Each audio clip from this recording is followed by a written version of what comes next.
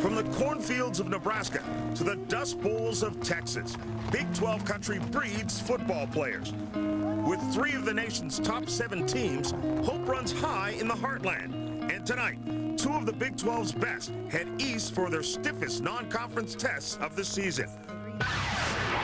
The Cornhuskers trek to Happy Valley, where Joe Paterno, coaching's all-time win leader, awaits. And the Longhorns travel down Tobacco Road, where Mac Brown makes his return with Steers in tow. Nebraska, Penn State, Texas, and North Carolina, next on ABC Sports.